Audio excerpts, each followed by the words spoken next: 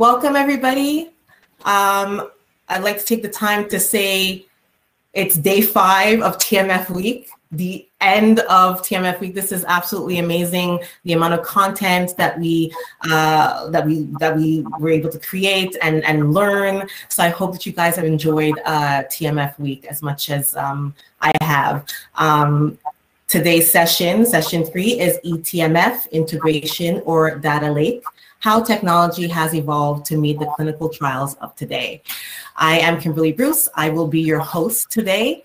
I'm the marketing coordinator at Montreal, and I am pleased to be hosting today's session. So if you want, you guys just tell us where you're coming from, good morning, good afternoon, or good evening. Just tell us where you're coming from around the world. Just before we get started, I would like to go over a little bit of rules. So just know that it's an interactive session. Please feel free to, ask any questions in the chat or Q&A section at the top right corner. There will be a couple of polls, just to get a feeler of what's going on with the audience. And that will be next to the Q&A portion at the top right corner. So Nisi will be glad to answer any of your questions after the session has ended.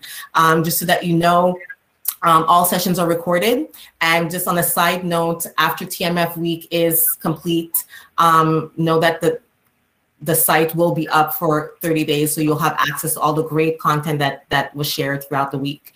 And attendees will be receiving a certificate of attendance. So be on the lookout for that 7 days after the conference has ended. And don't forget to network. It's the last networking lunch, so get out there and talk to people. It's what TMF week is about. It's about learning. It's about connecting. So get on that and make sure to visit the booth, the virtual booths that we have set up.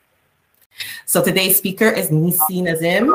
Nisi manages the clinical systems and records at Daiichi Sankyo. She is responsible for facilitating integration projects between CTMS and eTMF and other system enhancement for the CTMS application. She is also a core team member of the Master Data Management Initiative. Prior to Daiichi Sankyo, Nisi worked for Accenture Consulting, supporting multiple projects in the pharma industry. Nisi has a master's in information technology management from Western Governors University in Utah. So welcome, Nisi. Happy to have you here. I'm just gonna remove my slide so that you can put up your wonderful presentation. I'm looking forward to that today. And you guys just, where are you guys from? Just wanna know where everyone is from. If you're excited, just put it in the chat. Get that going and see how's that. Oh, we see some people from India. Okay, Pocono, nice. Good morning. Union, New Jersey, that's nice. From the UK, Ottawa, good stuff. So I'm just gonna ask to share the screen. Perfect. All right. Thank you so much, Kimberly, for the wonderful introduction. You're welcome. Happy Friday, everyone, and thank you so much for joining my session here. So during the pandemic, we have all realized that we are better connected and more productive with technology. This session here is around eTMF integration and how technology has evolved to meet today's clinical trial needs. And I'm just going to ask you, Nisi, to if you could share your screen and your PowerPoint presentation. Okay.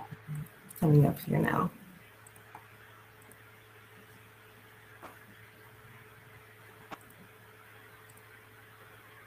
Hello from India. Hi. Oh, Bucky from Florida. Good stuff. And from Toronto. We've got a lot of people. Oh, awesome. Kimberly, I think you need to activate it for me, please. Okay, hold on 1 second. Will not be too long. Okay, hold on.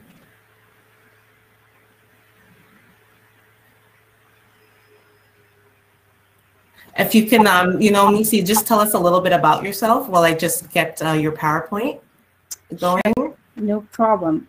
So currently, everyone, I'm with Daiichi Sankyo as Manager Clinical Systems. As Kimberly have just recently introduced me, I'm working on multiple integration projects with eTMF and CTMS, and even with external vendors.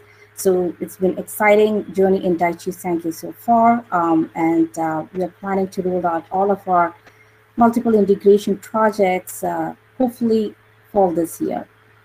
So I'm super excited to be presenting this session, and we hope that we can figure out our technology issue here.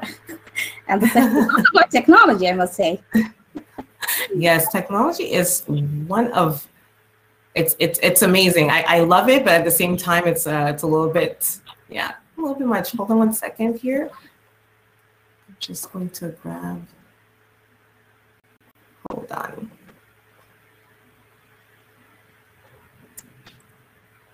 And thank you everyone for joining from, I guess, all around the world. Excited to have you all here. And I'm sure you must be preparing for the weekend.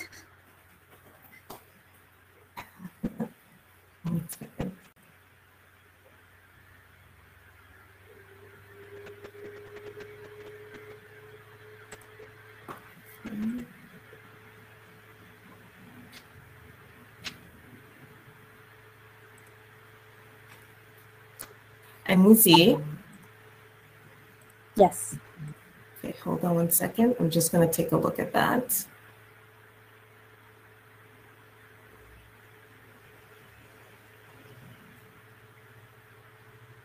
Okay, hold on. Thank you everyone for being patient. We should be able to figure it out soon. Great.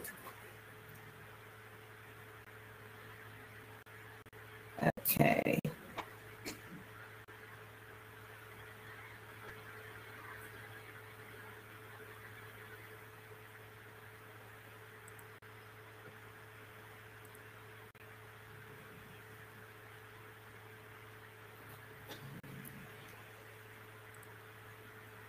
It's a little bit slower getting there.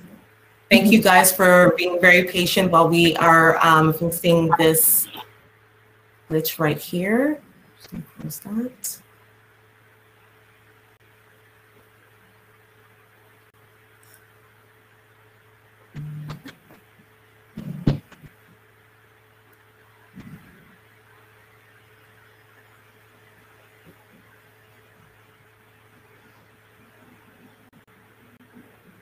Okay, I think we have that. Hold on one second.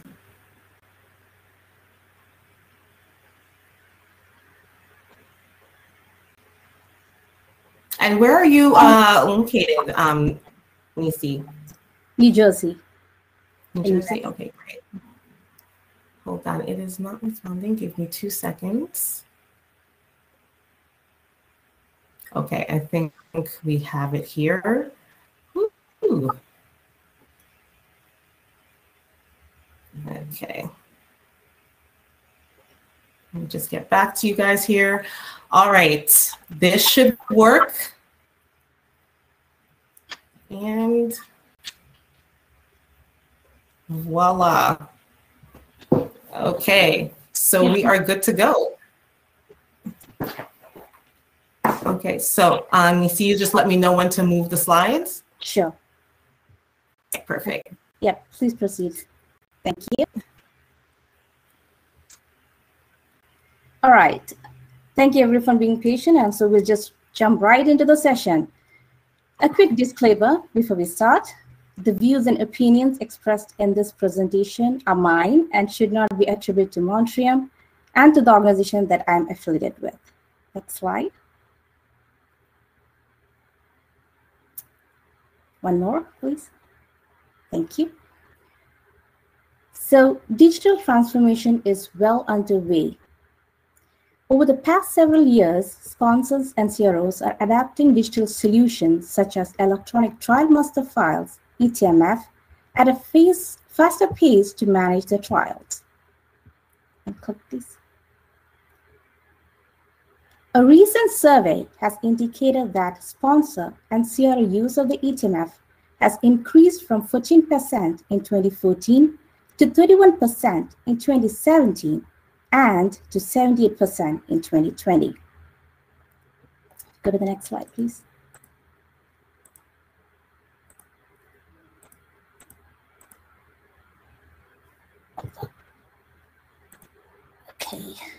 Okay. Now, we have seen that a majority or a lot of reasons for organizations to come up with digital solutions.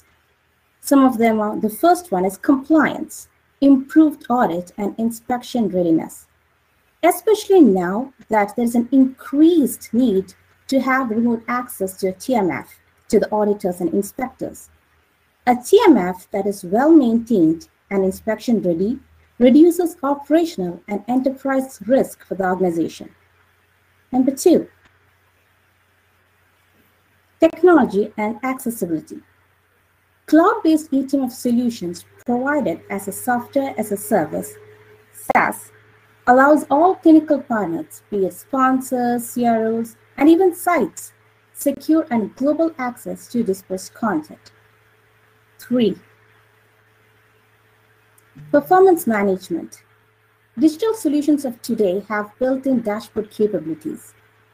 Quality metrics generated within the TMF improve inspection readiness levels and contribute to risk-based study and TMF document management strategies. And 4, single source of truth. All users, be it internal or external, share the same current version of documents. Next slide. Whole time. Yeah. So we have a poll for you. So as I had mentioned before, it is right next to the Q&A section. So make sure we're going to put it out live. And the question is, do you have eTMF integrated with other clinical systems? So we're going live with that now. We're going to give you a couple of seconds, or I should say a few seconds, not a couple of seconds, but a few seconds to get your answers in. And I see that people are getting in there. It's moving. It's moving. I'm loving it. The engagement is coming. We're going to run this for another 5-10 seconds. So make sure to get your answers in. Top right corner next to Q&A is where the poll lives. So please get your answers in. We want to get as much, we want to get a feeler of what's going on with you guys. Okay, 5 more seconds. And we're going to end it. So showing the results, apparently it is 44% no, 44% yes, and 55% or 56% no for do you have eTMF integrated with other clinical systems? Wow. So I can see about, around 50% of the folks are kind of integrated with other clinical systems, and the majority of them have not yet thought about integrations. So, which is good. I mean, we'll get there. Was that what you were expecting? Yes, that was what I was expecting. Okay, perfect. All right, so moving ahead. Drivers for unification. So on average, organizations use 5 applications to manage the clinical trial. Each function-specific system implemented to accelerate the clinical trial process provides a variety of targeted benefits to suit different requirements. 1, eTMF. So it's our own system, eTMF. It's a centralized location of all essential documents and data records. The next one is the CTMS. It's a system to maintain, manage, and track trial planning and performance. The third one is the EDC, which is the electronic data capture to collect specific data about individual subjects. 4, safety system, to track safety information to address the complex drug safety and pharmacovigilance requirements. And 5, the regulatory management system that organizes the study information submitted to regulatory authorities. Next slide. So today's common practice of using disparate systems to collect study data has made it more difficult to manage trial performance and uncover valuable insights. Some of the challenges with fragmented systems and processes are duplication of data. You realize that the study teams have to enter the same data points across multiple systems, which can lead to lack of data integrity. And there's always an increased manual effort to enter this data across the multiple systems because each of those applications have their own procedure set in place that needs to be followed. So managing and reconciling all of this trial information across multiple applications have really become a burden on the study teams. And ultimately, that has led to resource constraints and cost implications. So what we felt was that the digital solutions will accelerate trial management and processes. The siloed systems and processes have now led to lack of visibility to study progress and ultimately slower study execution. Time for another poll. Yes. So this poll, I'm going to go live right now. Has your organization implemented data standardization principles? Options: yes, no, working on it, no, not yet. So the poll is now live. Please get your answers in. Top right corner next to the Q&A. We're going to give this a few seconds to, so that people can get in their answers. I'm seeing that some stuff is coming in here now. Remember to answer the poll. It's at the it's next to the Q&A section at the top right corner. I love it when polls are running and I'm seeing numbers coming in. It gets me very, it makes me very happy. Numbers are coming in. We're going to let this run for another 5-10 seconds. Answers in. Interesting. Yeah, you're seeing numbers. Yeah. Okay, so I think it's good to end. And we're going to show results. So as you can see here, has your organization implemented data standardization principle? For yes, we got 41%, no, 3%. Working on it got 41%, and no plans yet, 14%. So it looks like it's a tie between yes and working on it. So yes. Which means that you guys have already started thinking about data standardization and its importance to the organization, so which is awesome. Excellent. Right, so moving ahead, data standardization. Data standardization is obviously the process of making the information consistent. With data standardization, there's a traceability and data links across the systems. We all know that it enables efficiency gains related to time-intensive processes involving acquisition, aggregation, analysis, and report preparation. It also eliminates the expense and time to reformat the data to transfer. So in a sense, data standards, it's simply making sure that the applications speak the same language.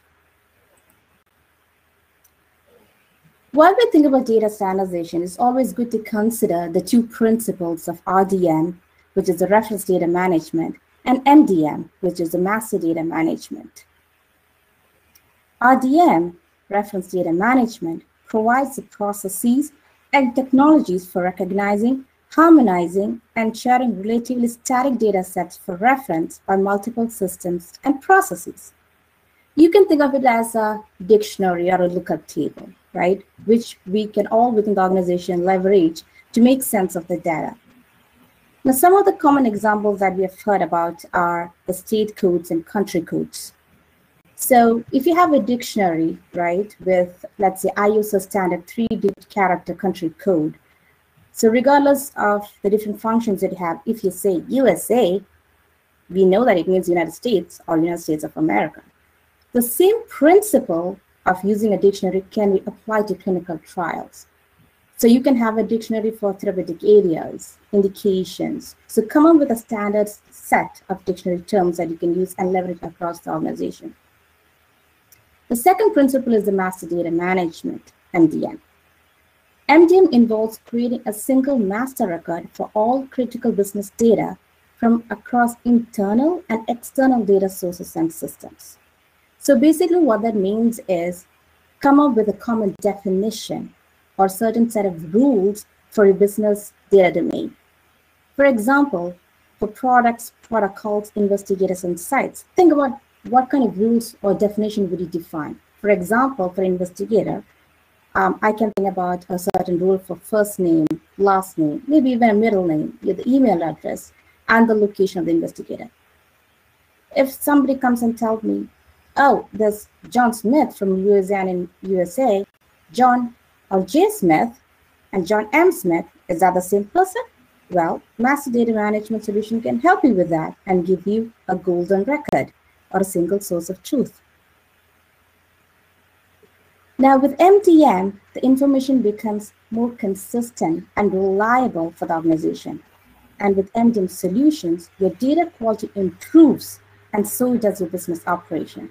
So failing to set up such standards at an organization level would mean that your business intelligence reports can be inaccurate, and in some cases, even impossible to connect the data across multiple systems for efficient study execution. Next slide, Kim. Here's an interesting concept, data lake. So we all know there's a huge volume of data generated by just one clinical trial. Imagine trying to store a large amount of data from multiple clinical trials in one location that's going to be cost effective and productive. That's definitely going to be a challenge. So commonly seen structures or repositories in today's organizations are what's called a data warehouse. A data warehouse is pretty much a storage repository, but it's always having pre-processed data and structured data. So when you have a data warehouse, what that typically means, you come up with a business domain that you would like to have the data stored for. You would come up with certain requirements, certain rules, and you would build the data warehouse.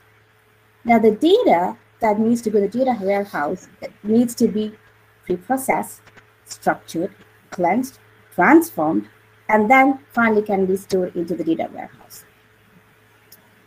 Now, what's interesting with the data lake, which is a recent term that's been coming up lately, is a storage repository that can not just store structured data, but even unstructured data. Think of data lake as a typical lake in its natural state. You have multiple streams coming in. You have sometimes precipitations, and users can do with the water in whatever format they want.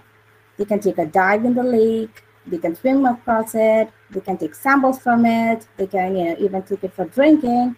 So similarly, data lake is the same. You have source data coming from different places, and you can use it in whatever format you want. So data lake retains all of the data that's currently being used in the organization, the data you're planning to use, and even data that do not have any use right now, but you still want to store it just in case you have some use for it in the future. So data lake, again, retains all data. The architecture is really fluid and scalable. Irrespective of data warehouse, which only can store certain data types, data lake can support all data types: images, log files, text files, any files which is of larger size. So all kind of data types can be stored in the data lake. Data lake also supports all user types. So typically in an organization, 80% of the users are what we call as operational users, who need data to perform certain kind of reporting, pull key performance metrics, etc. So data lake also supports those kind of users. But one good thing of the data lake is that, let's say you have a need to see the source data in its raw format, you can access it in data lake. Versus in a data warehouse, the data is always structured, so you have to wait for it to be transformed. Data lake adapts easily to changes. So I've already touched on this. If let's say there was a need to have a certain field from a source, right? If it was in a data warehouse, you have to think about how do I change the structure? It takes a lot of validation, and you would also need to probably transform the data for the data warehouse. But in data lake, you can just easily pull the source data in and use it in the raw format as you need. Faster insight. Obviously, because we don't have to wait for transformation, cleansing, and all that, you have the source in its raw format, you can have better insight to the data. But that does not mean that all the data is in the raw format and that's how you get it. If at all we see there is a more use or a need to have a transform data lake and store those kind of data sets in transform format and can be used in the system. Next slide. eTMF integration. An efficient and compliant eTMF must work in harmony with a variety of eClinical systems in order to contain the required information. The two of the significant regulatory requirements that we all know are completeness and accuracy of the TMF. Therefore, documents must be available in a timely manner for defined milestones with the aim to maintain the TMF inspection ready. Next slide, Kim. Thank you. Some of the clinical systems that provide data or documents to the eTMF include: 1, the Clinical Trial Management System, CTMS. CTMS can be the source of authority source of descriptive data, such as the study design, the study type, the study phase, but even the sites and investigators. Milestones. So we can have milestone information or a trigger for a milestone from CTMS. So as an example, for study startup, we can get the first site initiated visit date from CTMS. And then based on that, we can have triggers in place to say, yep, you have to get the startup documents in by this date. Similarly, if the CTMS system is tracking the TMF complete as a milestone, once the TMF is truly complete, that information can be fed back into the CTMS. CTMS can also be the source for documents such as monitoring trip reports and follow-up letters. The second system that we can integrate with eTMF would be the safety system. It's a source for safety distribution documents such as safety notification letters, investigative brochures, and dear investigator letters. Another system that we can think about integrating with eTMF would be the regulatory management system. Okay. Yes. So for regulatory management system, the documents such as protocols, study reports, and 1572 as an example, we can have them originate in eTMF and push to the regulatory management system, or we can have them originated within the regulatory management system and cross-link to the eTMF. Next slide. So in short, here are the integration benefits. 1 is a reduced manual processes. So with integration, what you can see, there's going to be decreased manual processes, reducing this burden on study teams and potentially lowering trial costs.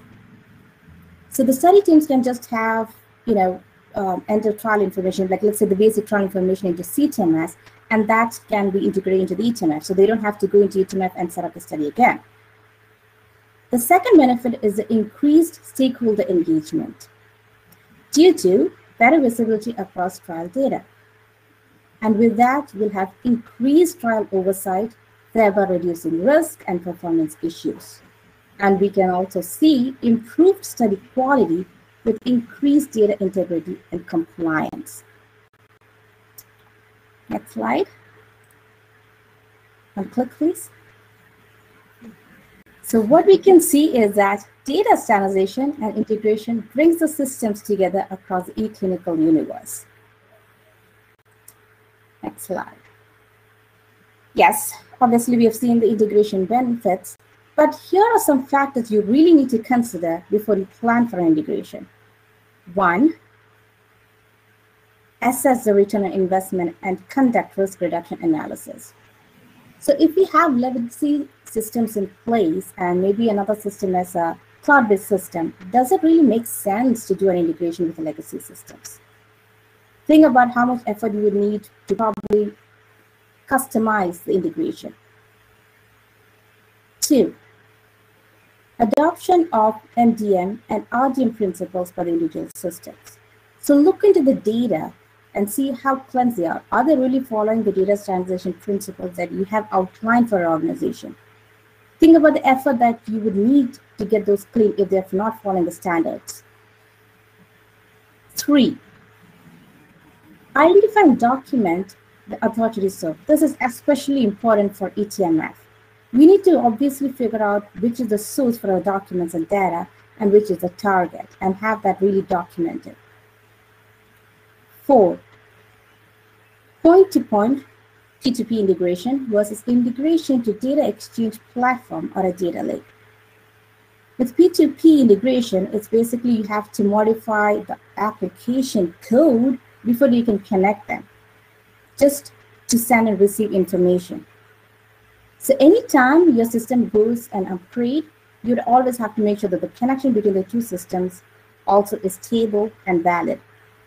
Versus if you're using a data exchange platform, which is obviously going to be scalable, you have less concerns in doing so. And the last point is stability and validation. So think about, again, an effort that is needed to validate the integration that you're going to set up and the stability of the systems planned for the integration. Next slide, please. So in summary, through integration and data standardization, we can reduce data duplication and data errors, increase operational efficiency, improve the study quality, and increase compliance. And that brings us to the end of the presentation, and I'm opening up for Q&As. Excellent. Thank you so much, Nisi.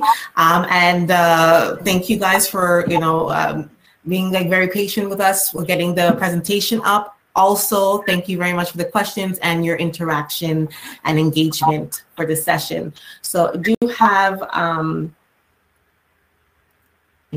few questions. So number one, can you elaborate on the ETL terminology you touched on in the presentation? Sure.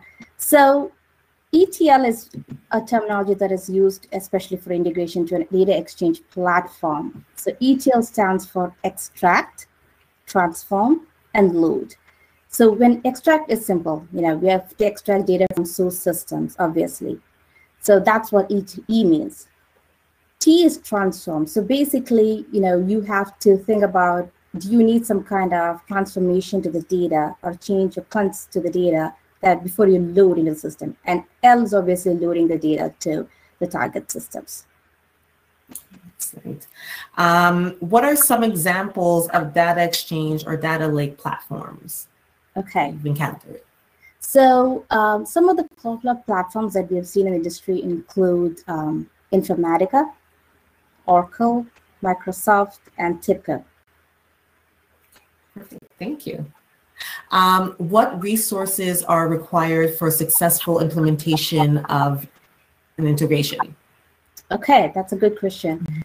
So one of the common mistakes that an organization have is assuming that when you think about integration, it's all IT responsibility. But that's not the case. Even though the IT owns the system, the business owns the data. So it's important to have resources like a business me, a business analyst, or a business process engineer. When you have conversations about the data, the transformation that is required to the data, the kind of data you need, any documents that you need, what's considered as a source and a target. So it's critical to have such SMEs in the conversations. Great, thank you. So I'm gonna get some more questions up here, and guys, feel free putting it into the Q&A in the chat. So we have one question. Are we talking about converting all data to a unique format, or the ability to consult all the data in their respective format, regardless of what it is? So again, it depends on your requirements. What does your system need, and what is in what format? So it depends, right? So if let's say you are interested in getting the data in the raw format, that is good. Also, now think about where the data sits, like what is the data domain, and is there a principle or data standardization concept applied to it, right? So as I was mentioning, for investigators, you're going to get investigator data from multiple sources. So if you don't have a master data management set in, you're going to get duplicates of the same investigator. So it's better to have, a master data management principle set in for such data domains. So in that case, what would happen is you get all of those different information would flow into master data management. And so your system can get the unique record or the golden record for that investigator. So it all depends on your requirements, how many sources are providing the data, and if at all there's a data standardization principle is available for the organization. Excellent. Thank you very much. We have another one here. How would you suggest a company get started with integrations? Is there a natural first use case or a system to integrate into eTMF? Yes. So we have seen this, and I was just, I've introduced the challenges here in my presentation. We've all started seeing multiple clinical systems in use, clinical trial management systems, eTMFs, you have safety systems. So typically when we think about eTMF, the first thing that we do in eTMF is obviously setting up your study. So if at all you have a source for that information, and let's say it's CTMS, and you consider CTMS as the source with the clean data sets, that is your first use case. Try to get that information. And then you can think about, your document sources, right? So, for example, do you have a safe notification data? Like how much of a document that you're getting? Is there a data lake involved? So those are other use cases that you can explore to see where the source is. Again, sometimes, if the source itself is eTMF, we will not really need an integration. Okay, thank you. I'll just remove you from the screen. We're gonna make it a little bit bigger here. And here's another question. What is the way to integrate all the data all together in a single window? Is it the future AI process? So this is an interesting question, and that is something that has come up recently in many organizations, right? So what is the option or a solution to have, a cross-function trial visibility, right? Be it your financial health, be it eTMF, be it your, trial progression, right? So where can I see all that information? So typically what we have seen is, the industry is moving towards to have an analytical capability on top of a data lake. So you can have better visibility across the trial and the different functions for a specific study. And yes, an AI process would also be included in that. And that's something I would say it's in the future. Excellent. So we have another question here. And I'm trying to see obstacles in data type mapping that you faced. Have you faced any obstacles in data type mapping? Yes, I've seen multiple challenges. So can you give some examples of that? Yeah, so like I said, yes, like I said, so typically what we've seen is, let's say you have same information across multiple systems, right? We need to first figure out which is really the true source, right? So give a priority to it. That's one thing that I've seen. The second is obviously trying to figure out what are the data points that you need, right? So you need to come up with a list of data points that you need. Sometimes we have seen that people okay, they come up with a list, let's say the top 10, like it's, they have 10 fields of interest, and they start to work on it. But then you progress towards, in the project itself, you've seen that, oh, what about this? What about that? So it's always good to come up with a comprehensive list of requirements, prioritize them, and just focus on them for the time being, right? What is critical for you at the moment? So once you have that down, now you go into the data mapping process. So that's where it becomes a bit tricky. You need to really get into nitty-gritty details, such as what's the format that you need that information in. So people tend to kind of skim over that aspect, right? So as an example, what I've seen is you expect, let's say, a date following the global date, documentation practice of why, and all that. People tend to miss that part, but it's really important to have that information. Also, like I said, you need to have the business involved in such exercises because they are better positioned to say, okay, if I get this data in, what is it going to do to my, let's say, my document, right? I have all this metadata in. Do you really want to update the metadata, or do you just want to ignore it? So you need to always think about, okay, what's going to happen if I get this information in this format? So it's always good to have a collaborative exercise with the IT and the business when you go into the the data mapping sessions. Hope that answers questions. Again, these are some experience I've had in the challenges, so lessons learned.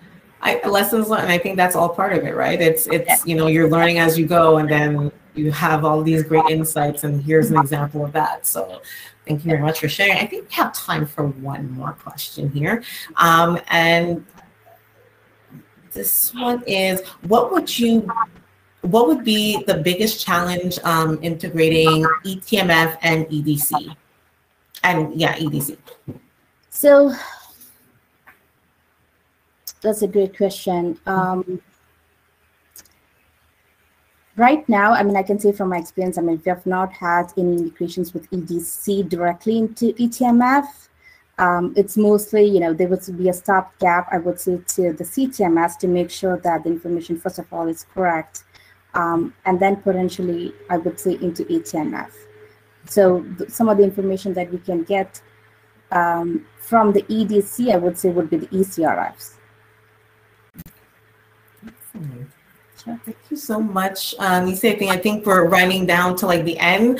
I wanted to say thank you so much for this session. It was very informative, and it was great that you're able to tap into some of the things that you've gone through in order to share that specific information on your past experience. So thank you very much for that. And I just wanted to let everybody know that the next session, the final session of the day, will be at 12:30. It's a panel discussion. What does the next generation eTMF system look like? So again, this is about this theme for today is about the future, what is to come. So it should be a very interesting panel to come. And I just want to say once again, thank you very much, Nisi, for your presentation. And I just also wanted you guys to know to head to the lounge, okay? Because it's networking time. Probably one of the last times you're going to be able to connect with each other. TMF week again, connection and education. So, get to the lounge and make sure that you get that done. Again, thank you very much, Nisi. And we'd like to say to everybody, have a great weekend and a wonderful week and a wonderful summer. And hopefully we'll be able to reconnect again soon. Thanks so much, Kim. Thank you, everyone. Thank you. Bye.